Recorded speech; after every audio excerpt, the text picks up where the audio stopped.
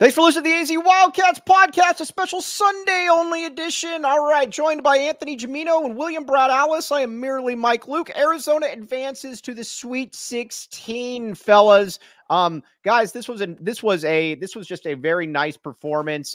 Arizona gets out early. It looks like they're going to give the lead back, and they don't give the lead back. And Jaden Bradley to the rescue there. AG wrote an article about this. I did. That's a heck of a plan B for Tommy Lloyd to have Jaden Bradley on those days when, whatever reason, maybe Boswell hurt his hand early. Maybe that was a factor, but he didn't have it. He wasn't scoring. He wasn't shooting. He wasn't really assisting.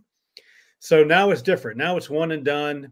And I mentioned this in the story that coaching in the regular season is way different than coaching in the postseason. Right. Regular season, you're managing egos. You're trying to keep everybody's confidence up. You're trying to define roles. Postseason is you got to be a killer. Right. And if it comes down to, I am 100% not advocating for a change in starting lineup. I think that's stupid. But this was, I looked up the stats. This is the first, there were 2 games this year where Bradley played more minutes than Boswell. And in each of those 2 cases, he played just 2 more minutes.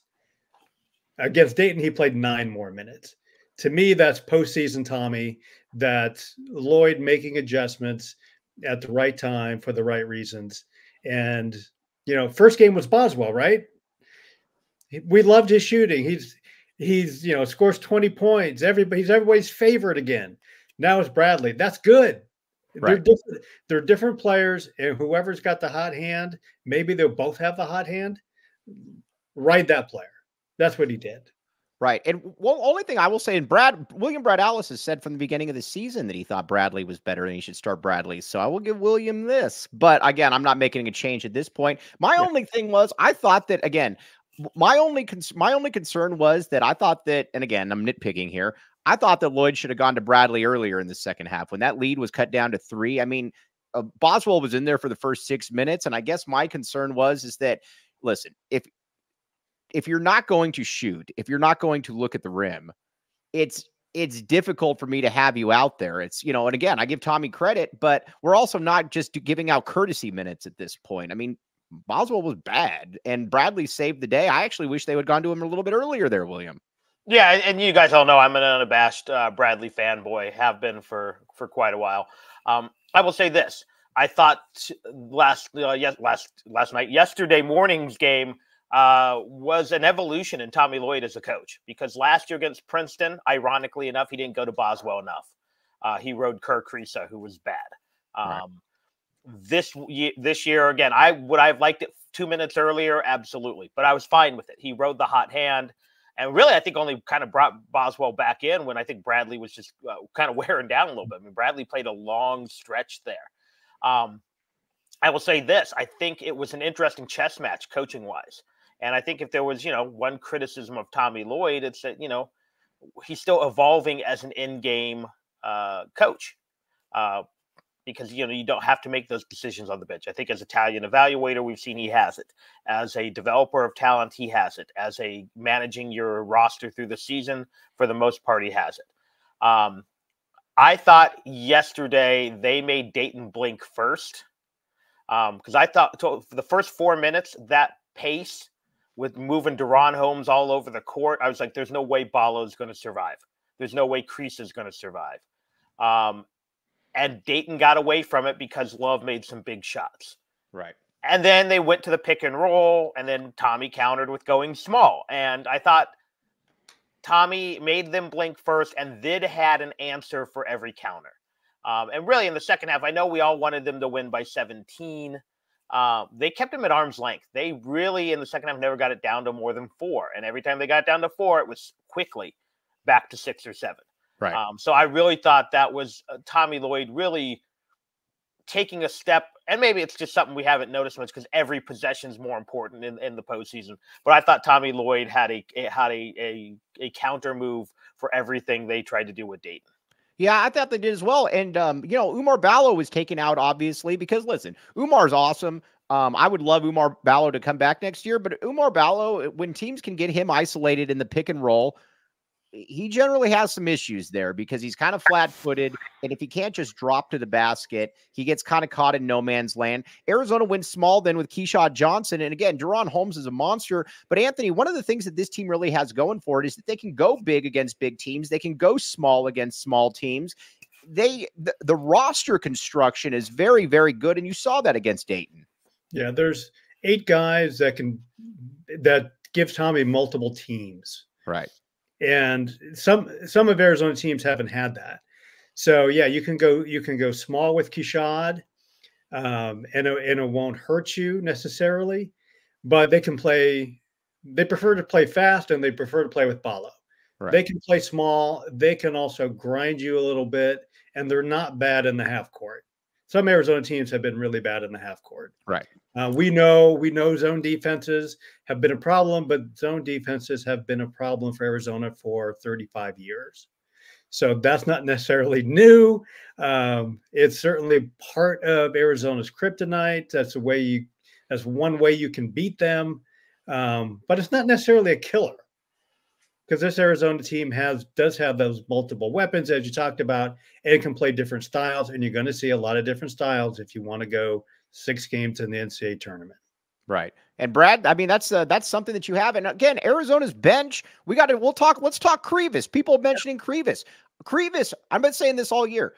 I don't know when the game is, and maybe it was this past game, or maybe it's going to be a game in the future, but Krivas there's going to be a time when they're going to have to count on him in kind of a Donnell Harris type way, where, again, I'm not saying that he's going to be getting you offensive rebound putbacks in the national championship game in overtime, but there's going to be a time when Krivas is going to be called upon. He played very well yesterday. He got some good minutes against Long Beach State.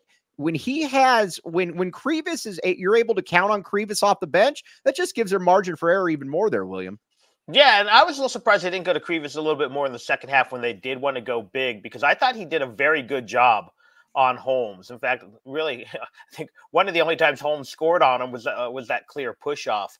But yeah, he gave him some quality minutes on defense. He actually made a couple plays on offense. We saw him finally dunk the ball. I thought that was very nice. He's still putting the ball on the floor too much. Yeah, the other thing I thought was interesting, we talked, to go back to Ballo, is while I think going small helped Arizona defensively, I think it actually hurt him offensively without Ballo. Right. I think Ballo frees up so much space.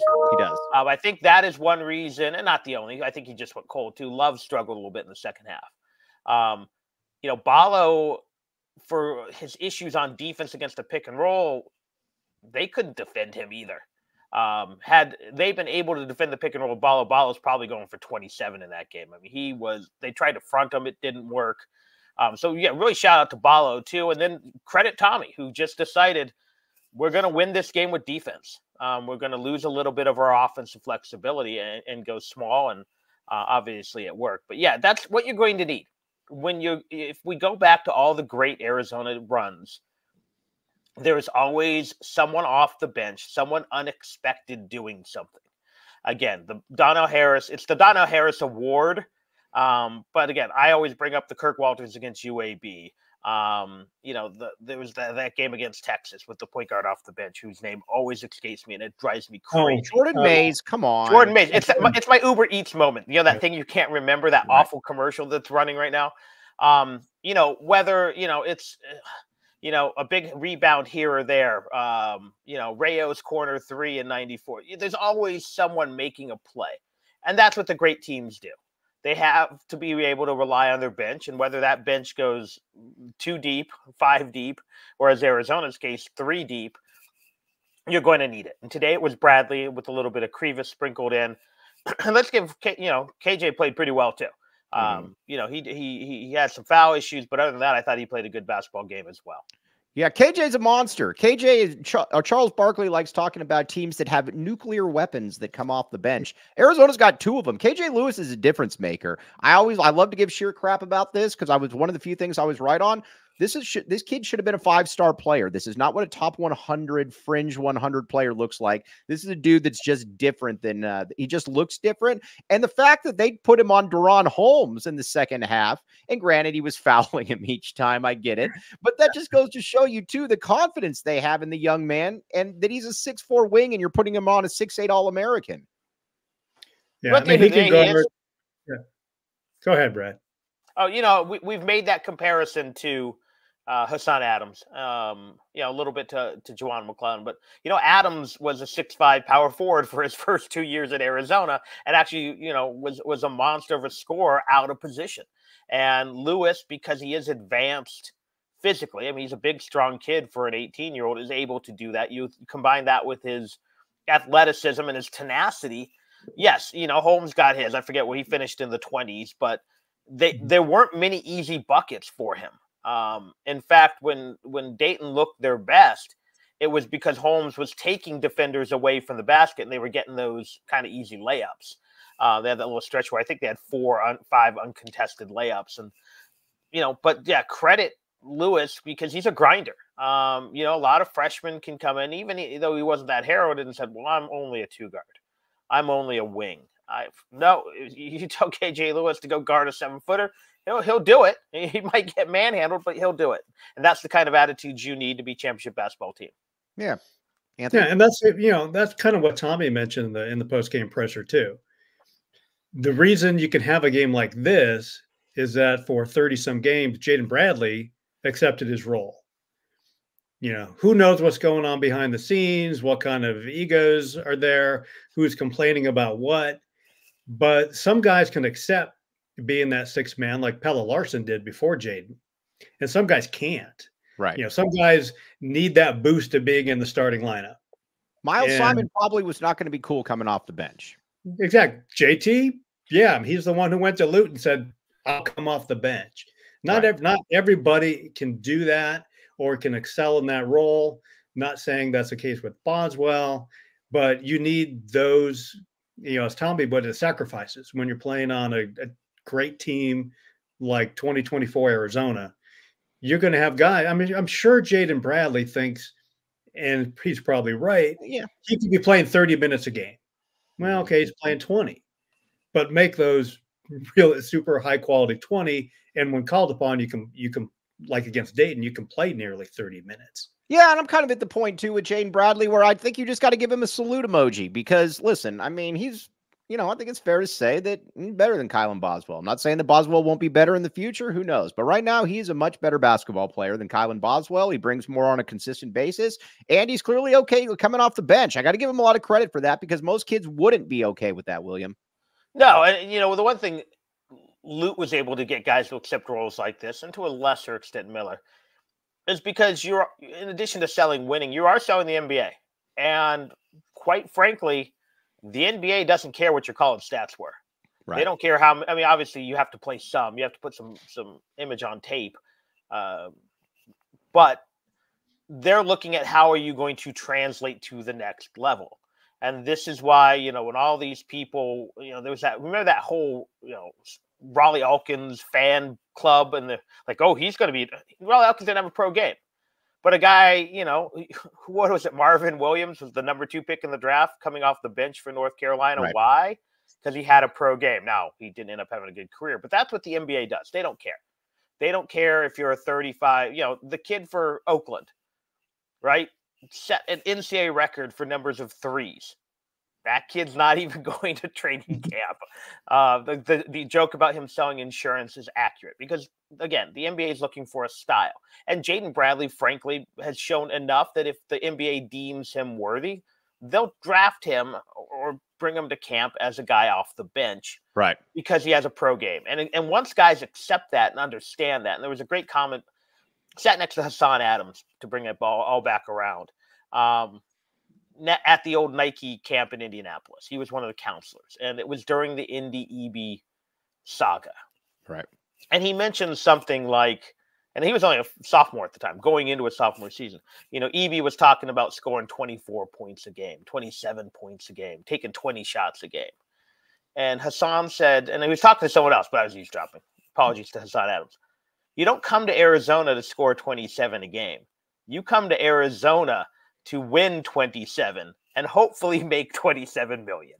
And I think that kind of sums up the guys who understand the process can accept their roles. Because again, look at JT, 3 years off the bench, 1 year National Player of the Year, longest NBA career of any Arizona player, I believe. Right. Maybe Andre passed him finally, and that guy made what? I don't know, $100 million at least. He made a lot of money. And he was a role player for 3 years. Right. All right. Now moving forward, then obviously you got we don't know who Arizona's going to play yet, but obviously we've seen North Carolina. North Carolina to me reminds me a lot of Arizona, to be honest with you. That's a comparison that I keep going back. You got kind of the big plotter, big man in the middle, and Armando Bacot, and then Umar Ballo, and then you've got Harrison Ingram, who is now good now that he got out of Stanford, and Jared Haas and Keyshawn Johnson, kind of in similar. Cormac Ryan, Pella Larson, R.J. Davis, Caleb Love, Godot, Jaden Bradley / Kylan Boswell. It's kind of an even matchup, to be honest with you. It's intriguing for me because stylistically it's pretty even as well. But haven't they always been? I mean, let's go all the way back. Arizona and North Carolina have always, especially when they were under Roy Williams, but they're more up tempo than a lot of their comparisons. They always have NBA players. They always have versatile, athletic players.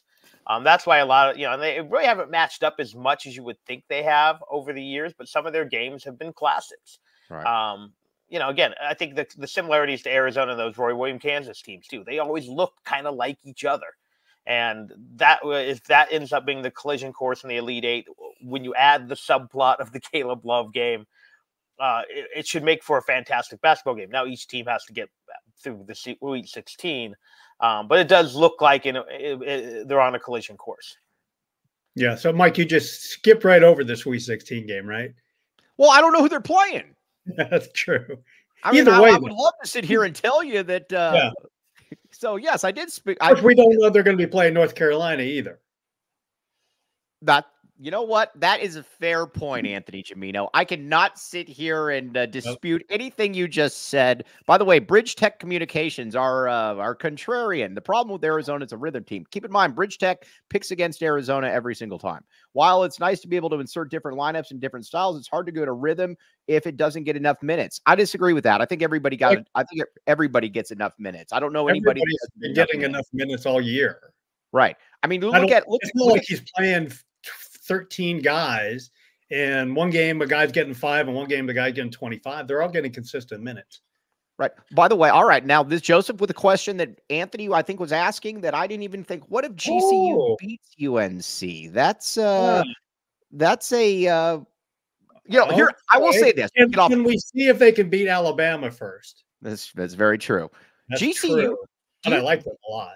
Did you ever think that we would be at a point where GCU would have clearly a better basketball roster than ASU? And not only that, going forward, it's probably better position. Did you guys ever see that? Adley, yes.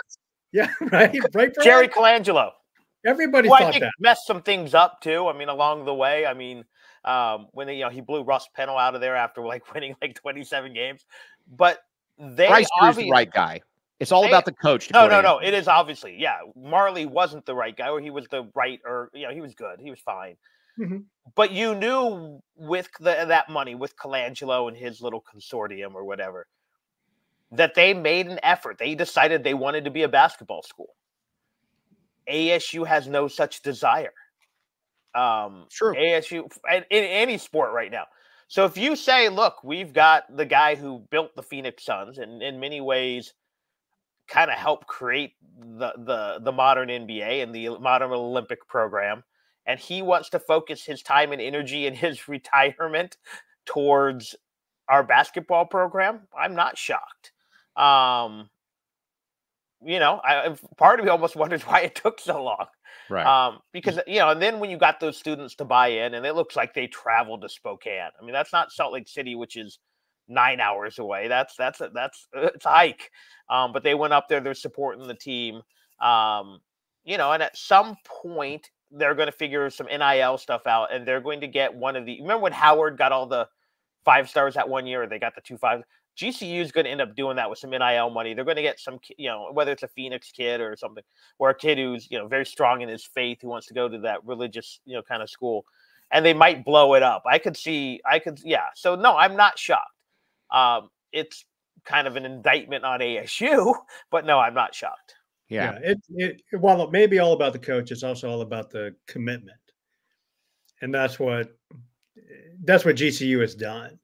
You know, if ASU had put some money into their arena, or even take that in, you know, a lot of people are downsizing. Like Baylor downsized their arena this year. That's going to be an unbelievable atmosphere with like 8,000 to 9,000 people when Arizona goes there in the Big 12. It's going to be insane. What if Arizona State had done something like that? And then you hire the coach and you make that the destination school for a really big talent pool in Phoenix. And they can't. I totally agree. They're not drawing any of that. They're not drawing any of that because it's a dreary, dark. Yeah, there's never been a time. There's never been a time when they've been in a lower moment. I believe, and I don't think that you're getting really out of it. And honestly, believe it or not, I think Bobby Hurley's the best you can do. Because who is really going to want to take that job? They have absolutely no NIL. They have an administration that, let's be honest here, quite frankly, does not really care about sports. You've got that dreary arena. Why would any up-and-coming coach want, and you're going into the best basketball conference in the country. Why would any up-and-coming coach want to step into that? Well, I think there would be some young guys who would be hungry and think, I can make it work. I can court the NIL. Mm-hmm. But their problem was, and it was kind of like what Oregon did with Ernie Kent before they finally they kept saying, well, he's good enough. He's done enough not to be warranted to be fired. But at some point, you have to decide, is this the guy who can take you to the next level? Is this the guy who can – and it was clear, you know, when Ernie Kent had a great point guard, Oregon was really good. But then they'd be a 500 team the next year. You know, it's the kind of same thing with those Henry Bibby teams. And maybe now it's the Andy Enfield teams. Hurley keeps doing enough to save his job. But it's obvious that Bobby Hurley will never make ASU a top 25 program. 3 years ago, they should have probably said, screw it. We're going to get in bed with Rick Pitino.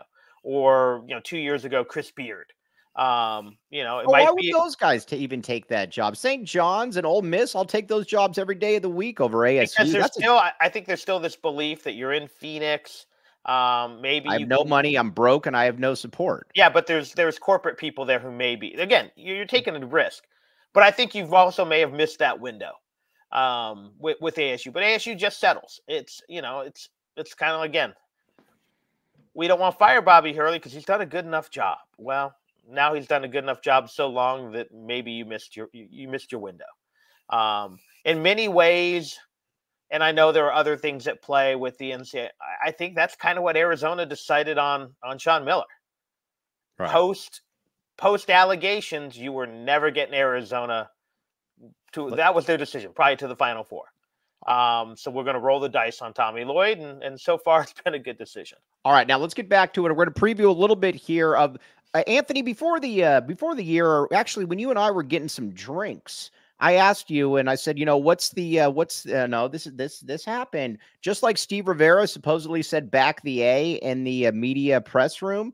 Multiple people have confirmed this with me that this did occur yesterday. So we still need some context. I don't care. There's no context. It happened. Dripping with sarcasm. I suspect he was being strongly sarcastic, but Steve doesn't like anything. But it did happen. You do with that what you will. Either way, it happened. Okay. That the background story matters not. But anyways, let's talk about Arizona. Anthony, I think you said that this team should reach the Elite Eight. If I'm not going to, and I'm looking at the matchups now, whether that's Clemson or whether that's Baylor. I stand by your assertion. Do you stand by your own assertion as well? I am 100% confirmed in that assertion. Right. That, getting to the second weekend was great. It's not going to take the heat off of Tommy if he now loses to Baylor or Clemson. Mm-hmm. Getting to the regional final, you're playing North Carolina, for example. To me, that's a coin flip. That's a 50-50 game. If you win, great. You go in the Final Four. Let's start figuring out what the statue is going to look like. Right. If you lose, I'm okay with that. I'm okay with that because, again, you just lost to a 50-50 game. You probably play that multiple times. You're going to win half, and you're not. Right. So I think that's the bar. Anything beyond the Elite Eight to me is kind of gravy and more kudos for this team and Tommy. But that's the bar of expectations. Yeah, where are you at? Where are you at with this, William? I think as long as they go in and play well, again, I would say it's against Baylor. I think if you lose to Clemson, maybe. I think it's a success because this team, to me, unless you are one of those classically great teams, Arizona teams, 88, 89, 98, 01. 98, 01, 03, 05. You should go, and even maybe 05 is not fair because that was a 2 seed who was up and down. But then Elite Eight's the barometer. Shakur was the point guard. Anything beyond the Elite Eight, it's such a crapshoot. It's such a, the refs eating their whistles because they got caught up in the crowd in the Rosemont Horizon Pavilion or whatever it is. This team's not one of those classically great Arizona teams. So if you make it to the second weekend and play well, and Baylor, just beat you by 4, I don't consider it a disappointing season. Yeah. At some point, yes, Tommy has to get beyond that hump. But to me, anything beyond this is again, if they get blown out by Baylor, no, it's a disappointment. But to me, the Elite Eight, unless you are literally undefeated UNLV or undefeated Kentucky, expecting a Final Four is just too much because, again, it's such a weird tournament. All it takes is Derek Williams getting into foul trouble against UConn, and suddenly, your season comes down to a Jamel Horn 3-pointer. Lute not going back to Andre and Hassan against Kansas, and going to the ice cold Salim Stoudemire, and your season comes down to Jason Gardner off the back iron. So to me, yeah, if you get to Baylor and play well, successful season. If you get to the Elite Eight, no matter the outcome, because Anthony's right, it's a coin flip. Successful season. You get blown out by Clemson or Baylor, you lose by 8 to Clemson, who's not great. Yeah. Then it's a little bit of a disappointment, but at least, again, Tommy proved he can get out of that first weekend, which after last year was a little bit of a, and again, they got a little lucky against TCU too. Yesterday, they were just clearly the better, more prepared team. All right, Anthony, wrap this one up. What do you got? What I got, just so I'm on record, which I haven't been on record yet. I've got Carolina beating Arizona in the regional final. Yeah, but again, not with any. You're not back in the A against North Carolina. I'm not, and part of that is in the brackets I'm in. I'm in with a lot of Arizona fans, so I'm trying to go strategically play the opposite. But yeah, it'll be fascinating. It'll be a great matchup.